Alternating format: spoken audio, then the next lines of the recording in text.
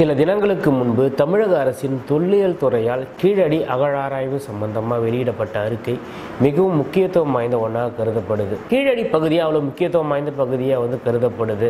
அதற்கு பின்னாடி இருக்க வரலாறு என்ன, வைகை நதிக்கரை நாகரிகம்னா இதற்கு என்னென்ன மாதிரியான எதிர்ப்புகள் இருந்தது, எதிர்ப்பை தாண்டி என்ன மாதிரியான விஷயங்கள், வரலாற்று முக்கியத்துவம் வாய்ந்த விஷயங்கள் என்ன வெளிவந்திருக்குன்றதான் இந்த வீடியோவில் தெளிவாக பார்க்க போகிறோம்.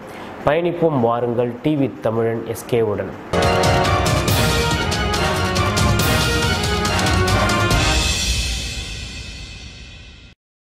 இந்த வரலாறு மற்றும் தொல்லியல் ஆராய்ச்சியில் இதுவரைக்கும் நமக்கு ஒட்டுமொத்தமாக 1,00,000க்கும் மேற்பட்ட கல்வெட்டுகள் கிடைச்சிருக்கு. அதில் 60,000க்கும் மேற்பட்ட கல்வெட்டுகள் தமிழும் தமிழ் பிராமிய எழுத்துக்களாலும் இருக்குது. குறிப்பாக 20,000க்கும் மேற்பட்ட கல்வெட்டுகள் கீழடியை சுற்றி உள்ள பகுதியில் கிடைச்சதால இது மிகவும் முக்கியத்துவம் வாய்ந்த பகுதியாக கருதப்படுது. சிந்து சமவெளி நாகரிகம் தான் இந்தியாவோட தொன்மையான நாகரிகம் அப்படின்னு நம்ம எல்லாமே வரலாற்றை படிச்சுட்டு இருக்கோம், இன்னும் படிச்சுட்டு இருக்கோம். ஆனால் அதற்கு சமமாக வைகை நதிக்கரை நாகரிகமும் பார்த்திங்கன்னா சிந்து சமவெளி நாகரிகத்திற்கு இணையான நாகரிகமாக தமிழ் நாகரிகம் இருந்திருக்கின்றதுக்கு மிகப்பெரிய ஒரு ஆதாரம் தான் கீழடி ஆதாரம் அப்படின்ற மாதிரி சொல்றாங்க. இந்த வைகை நதிக்கரை நாகரிக அகழாய்வு பார்த்தீங்கன்னா கீழடியில் தொடங்குறதுக்கு முக்கியமான காரணம் 1970களில் பார்த்தீங்கன்னா காவேரி பூம்பட்டத்தில் நடத்தின அகழாய்வுக்கு அப்புறம் மிகப்பெரிய ஒரு அகழாய்வு பார்த்தீங்கன்னா இந்த கீழடியில் நடைபெற்றதா சொல்றாங்க. இந்த அகழாய்வை எப்படி தொடங்கினாங்க அப்படின்னு பார்த்தீங்கன்னா 170 கிலோமீட்டர் இருக்கிற வைகை நதிக்கரை ஒட்டிய கிராமங்களில் இந்த அகழாய்வு பணிகளை மேற்கொள்றதுக்கான திட்டங்கள் முதல்ல வந்தாங்க. இதுல 297 கிராமங்கள் தொல்லியல் முக்கியத்துவம் வாய்ந்த கிராமங்களாக கருதப்படுது. இந்த அகழாய்வுல முக்கியமான ஒரு பகுதி தான் கீழடின்னு சொல்றாங்க. குறிப்பா இந்த கீழடியில் ஒரு 110 ஏக்கர் தென்னந்தோப்பை அகழாய்வு பண்ண ஆரம்பிச்சது தான் மிகவும் முக்கியமான ஒரு பணியா கருதப்படுது. அந்த 110 ஏக்கர்ல இது வரைக்கும் ஒரு 10% அளவுக்கு தான் அகழாய்வு பணியை மேற்கொண்டிருக்காங்க.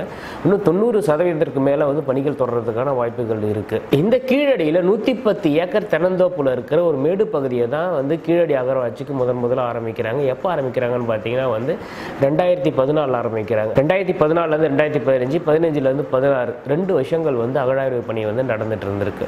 ஸோ அந்த சமயத்தில் பார்த்தீங்கன்னா இதற்கு தலைமை தாங்கியவர் யாருன்னு பார்த்தீங்கன்னா அமர்நாத் ராமகிருஷ்ணன் என்ற அகழ்வாய்ச்சியாளர் தான் இதை பொறுப்பாக எடுத்து செஞ்சிட்டு இருக்காரு. ஆனால் இவர் பார்த்தீங்கன்னா மத்திய அரசு இவர் அஸ்ஸாமுக்கு பணியிடை மாற்றம் எந்த ஒரு ரீசனுமே தெரிவிக்காமல் பணியிடை மாற்றம் பண்ணுறாங்க.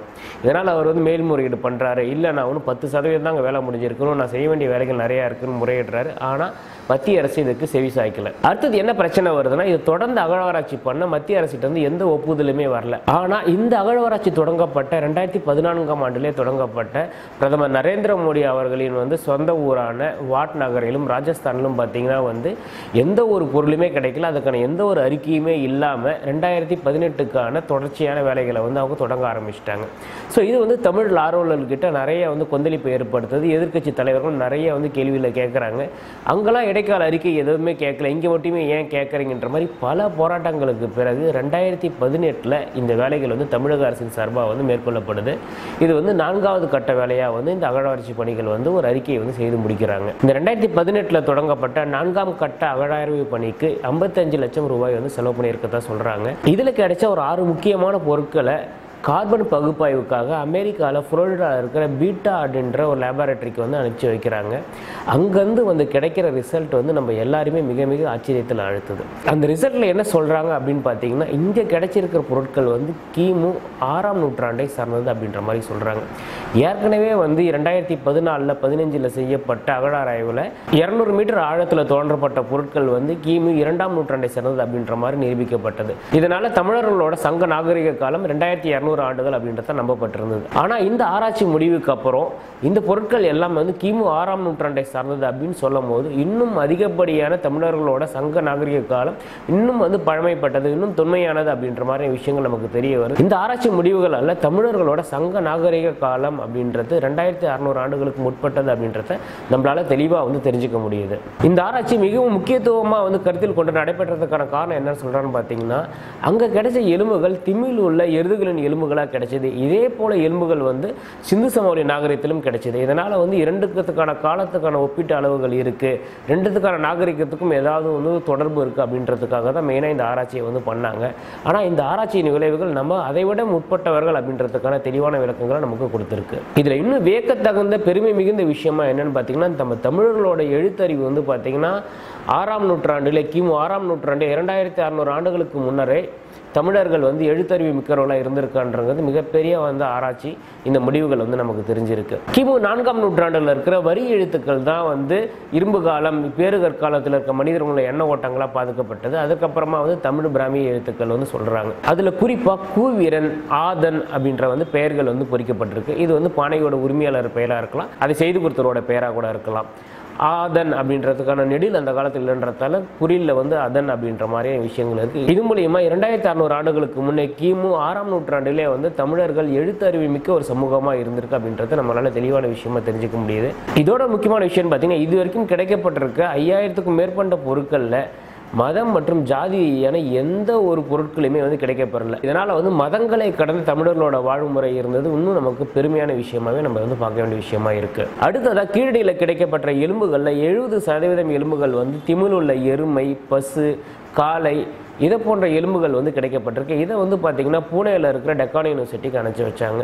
ஸோ இதில் வந்து தெளிவாக வந்து பார்க்கும்போது இதை வந்து வேளாண்மைக்காகவும் கால்நடை பராமரிப்புக்காகவும் பயன்படுத்தி இருக்காங்க. அது மட்டும் இல்லாமல் மயில், வெள்ளாடு இதெல்லாம் வந்து கழுத்தில் வந்து அறுபற்ற நிலையில் வந்து எலும்புகள் கிடைச்சிருக்கு. இதனால் வந்து உணவுக்கு பயன்படுத்தியிருக்கலாம் அப்படின்ற விஷயமும் தெளிவாக குறிப்பிட்டுறாங்க. அடுத்தது கீழடியில் இருக்கிற வீடுகளும் கட்டிடங்களும் மிகவும் வந்து தொன்மை வாய்ந்ததாக வியப்பான விஷயமா பார்க்கப்படுது. இதற்கு காரணம் என்ன சொல்கிறாங்க பார்த்தோன்னா, அங்கே இருக்கிற ஓடுகள், காரை, செங்கல் இது எல்லாத்தையுமே வந்து விஐடிக்கு வந்து ஆராய்ச்சிக்காக அனுப்பிச்சிருக்காங்க. அதில் வந்து பார்த்தீங்கன்னா வீடு கட்டுறதுக்கு மணல், சுண்ணாம்பு, இரும்பு, மெக்னீசியம் போன்ற பொருட்கள் பயன்படுத்தியதற்கான அடையாளங்கள் தெளிவாக வந்து ஆராய்ச்சி மூலியமாக வெளிப்பட்டிருக்கு. இது மட்டும் இல்லாமல் அந்த காலத்திலே வந்து கழிவறைகள் பயன்படுத்தியதற்கான அடையாளங்கள் வந்து கிடைச்சிருக்கு.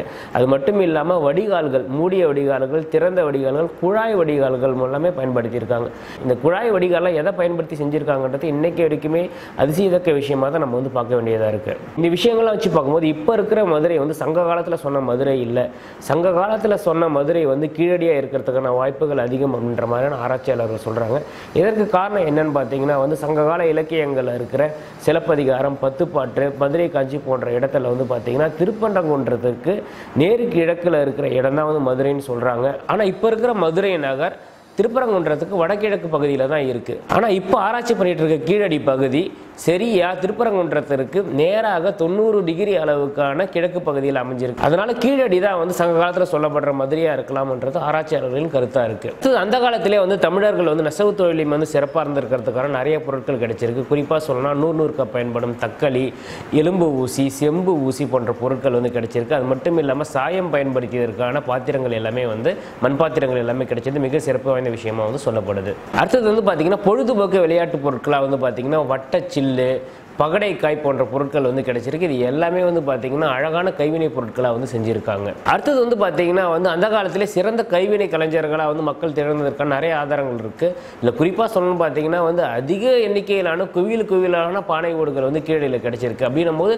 அது ஒரு தொழிற்கூடமாகவே இருந்ததுக்கான வாய்ப்புகள் அதிகம் என்று ஆராய்ச்சியாளர்கள் வந்து கருதுறாங்க. அதில் குறிப்பாக பார்த்தீங்கன்னா சிவப்பு மற்றும் கருமை நிறம் கலந்த பானைகள் வந்து செய்யப்பட்டிருக்கு. இதில் சிவப்பு நிறத்துக்காக அந்த காலத்திலே ஹேமடைட் என்ற இரும்பு தாது பொருட்களை சேர்த்திருக்காங்க. கருமை நிறத்துக்காக வந்து கரியை பயன்படுத்தி இருக்காங்க அப்படின்றது மேலும் வரலாற்று சிறப்பு வாய்ந்த தகவலாக கருதப்படுது. அடுத்தது அந்த காலத்தில் தங்கத்தாலான ஆபரணங்கள் வந்து ரொம்பவே அழகாக வந்து பயன்படுத்தி இருக்காங்க. அதில் குறிப்பாக வந்து பொத்தான், தொங்கட்டான், கம்மல், ஊசிகள் போன்ற தங்க ஆபரணங்கள் அந்த காலத்திலே வந்து தங்கத்தோட மதிப்பு தெரிஞ்சு ரொம்ப அழகாகவே செஞ்சு பயன்படுத்திட்டு வந்திருக்காங்க. அதில் குறிப்பாக ஆப்கானை சேர்ந்த சூது பழம் அதிக லெவலில் கிடைச்சப்பட்டிருக்கு. இதை வச்சு பார்க்கும்போது அந்த காலத்திலே வந்து பல வெளிநாடுகள் கூட வாணிக தொடர்பு இருந்ததற்கான வந்து தெளிவான வந்து புரிதலும் நம்மளால் வந்து புரிஞ்சுக்க முடியும்.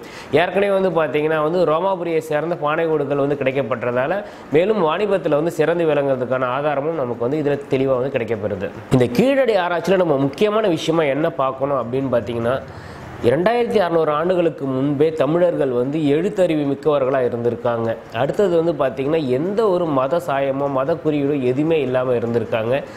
கலை மற்றும் கைவினை பொருட்களை தேர்ந்தவர்களாக இருந்திருக்காங்க. தொழில் வளர்ச்சியில் கட்டிடக்கலையில் சிறந்தவர்களாக விளங்கியிருக்காங்க. இதனால் இந்த கீழடி ஆராய்ச்சி அப்படின்றது வந்து பார்த்திங்கன்னா நம்ம போற்றி பாதுகாக்கப்பட வேண்டிய ஒன்று, தமிழர்களின் வந்து பெருமை மிக்க பாரம்பரியமாக வந்து பாதுகாக்க வேண்டிய ஒரு விஷயமா இருக்குது. இந்த ஆராய்ச்சியை தொடங்கிய அமர்நாத் ராமகிருஷ்ணன் என்ன சொல்கிறார், நான் 10% தான் இதுக்கான ஆராய்ச்சியை நாங்கள் வந்து தொடங்கி முடிச்சிருக்கோம், இன்னும் 90% வந்து பண்ண வேண்டியிருக்கு. மீண்டும் இந்த ஆராய்ச்சியை தொடங்குறது மூலயமா தமிழர்களுடைய சங்ககால நாகரிகம்ன்றது கிமு 7ஆம் நூற்றாண்டு 8ஆம் நூற்றாண்டு சேர்ந்த இன்னும் பழமை வாய்ந்த நாகரிகமாக நமக்கு வந்து வந்து கிடைக்கிறதுக்கான வாய்ப்புகள் அதிகமாகவே இருக்குது. இதனால் இந்த கீழடி ஆராய்ச்சியை பொறுத்த வரைக்கும் தமிழ் ஆர்வலர்கள் மக்களுடைய பெரிதும் கோரிக்கை என்னன்னா, இதை வந்து ஒரு நீண்ட கால அகழாராய்வாக கொண்டு போகணும். குறைந்தபட்சம் ஒரு 20 ஆண்டு காலமாவது கொண்டு போகணும். ஏற்கனவே ராஜஸ்தான் போன்ற பகுதிகளில் 10 ஆண்டுகளுக்கு மேல்பட்டு இந்த மாதிரியான ஆராய்ச்சிகள் நடக்குது. இதை 20 ஆண்டு காலமாவது கொண்டு போகணும். அதுவும் விரைவாக வந்து கட்டி முடிக்கணும். ஏன்னா இப்போ நம்ம தென்னந்தோப்பு பகுதின்றதால வந்து நம்மளால் ஓரளவுக்கு வந்து காப்பாற்ற முடியும். இது சுற்றி வந்து பல கட்டிடங்கள் உருவாகலாம், பல விவசாய பொருட்கள் உருவாகும் போது இதனால் வந்து அதனோட தொன்மைகள் வந்து அழிவதற்கான வாய்ப்புகள் அதிகம். இதனால் வந்து எவ்வளோ விரைவாக வந்து அதை நம்ம பாதுகாக்க பண்ணணுமோ பாதுகாக்கப்படணும் அப்படின்றது மக்களோட பெரிய கோரிக்கையாக இருக்குது. அது மட்டும் இல்லாமல் இங்கே கிடைச்சிருக்க பொருளை எல்லாத்தையுமே ஒரு அருங்காட்சியகத்தில் பத்திரப்படுத்தி வைக்கணும். அது மூலயமா வந்து தமிழர்களோட சந்ததிக்கு வந்து நம்மளுடைய தமிழர்களோட பெருமையை தெரிய வைக்கணும்ன்றது மக்களோட நீண்ட நாள் ஆசையாகவும் கோரிக்கையாகவுமே இருக்கு. கீழடி வைகை நதிக்கரையில் சங்ககால நாகரிகம் அப்படின்ற ஒரு 60 பக்கம் கொண்ட புத்தகத்தை வந்து தமிழக அரசு அறிக்கையாக வெளியிட்டிருக்காங்க. கண்டிப்பாக இதை நம்ம எல்லாருமே படிக்கணும். அது மட்டும் இல்லாமல் நம்ம சுற்றத்தாருக்கும் நம்ம அருகில் உள்ள பள்ளிகளில் இருக்க குழந்தைகளுக்கும் இதை கொண்டு போய் சேர்க்க வேண்டியது தமிழர்களுடைய மிக சிறந்த கடமையாக வந்து கண்டிப்பாக நான் வந்து சொல்லுவேன். இந்த டாக்குமெண்ட்ரிக்கான இணைப்பு வந்து டிஸ்கிரிப்ஷனில் கொடுக்குறேன். அதையும் கண்டிப்பாக டவுன்லோட் பண்ணி படிங்க. இன்னும் வரலாற்றில் பல தகவல்களை தேடி பயணிப்போம். வாருங்கள். டிவி தமிழன்